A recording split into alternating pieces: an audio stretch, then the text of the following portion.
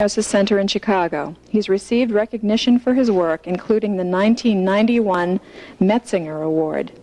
He received his hypnosis training from the National Hypnosis Institute, and since 1970 has been a hypnosis instructor at Morton College and Wright College in Chicago, and facilitates courses and workshops at many community organizations and private groups.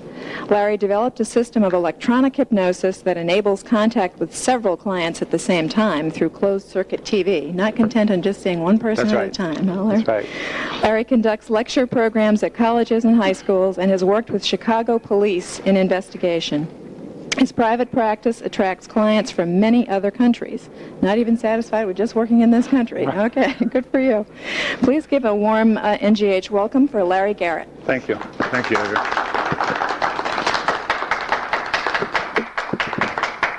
Thank you, Leandra. Well, great. I'm excited. I'm excited, and at the same time, Pat, you've been in a couple of the workshops I've done. Huh? Who else has been in a couple of workshops I've done here? Anybody? No.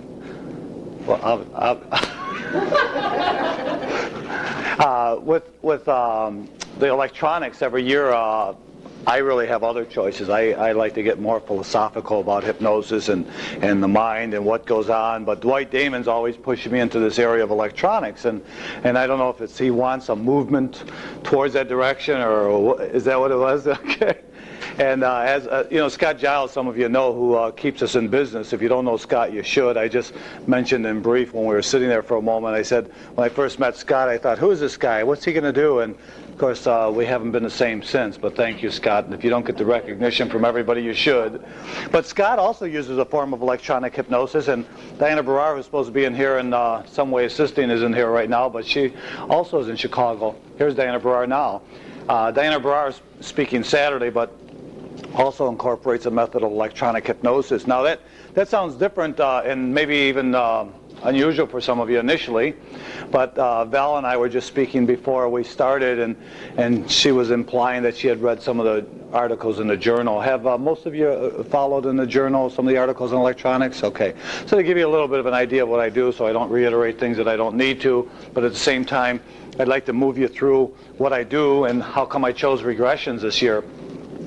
It starts with about 5 years ago, and I came to the Guild all excited, and I just knew that I was going to roll over this place and tell everybody how great electronics were for hypnosis. And so I did this workshop, and I came all prepared and all excited with this great concept of hypnosis to earn a living with hypnosis. How many of you earn a living with hypnosis? Okay. Not easy, is it? Sometime. It depends on how you do it. I guess sometime if you think about the fact that you might do a group, maybe you have 100 people to quit smoking, that'll pay the bills. But what if you hypnotize one person an hour?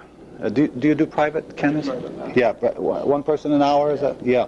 Okay. So think of that concept. What's your first name? I don't see a tag. Oh, Paula? Okay. Where are you from, Paula? Brazil. From Brazil. Well, welcome. How exciting. My neighbor upstairs is from Brazil. Wonderful. Okay, so imagine. Do you also do hypnosis on a one-to-one, Paul? Okay. So Diana Barrar and I, we were on the plane speaking about this concept here, you know, and it was interesting because we were able to speak about something we both know well, and that is the concept of using electronics to hypnotize people. And we began to speak about whatever you might do for a living. I recall once, this might be about 10, 12 years ago, there was a person in Chicago who was attempting to set up a kind of a full-style clinic on hypnosis.